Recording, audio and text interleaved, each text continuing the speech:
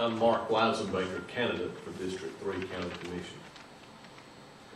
Like many of y'all, I'm concerned about this project and the impact it has on our community and the property owners.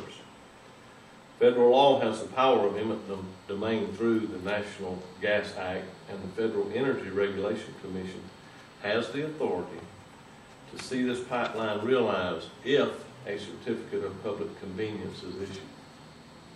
My biggest concern is for the safety of our citizens and the fair treatment of the property owners.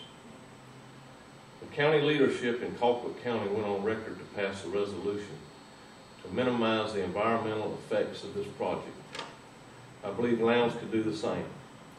The pipeline should be buried within a minimum of 5 feet of top cover on all agricultural properties, including pasture, cultivated land, surface drains, diversions, streams, waterways, and open ditches. The property owners involved should be compensated for any decrease in property value due to lost acreage. These values must be reflected in the property owners' county tax bills. And I commend this group's efforts in engaging in this important debate. Thank you.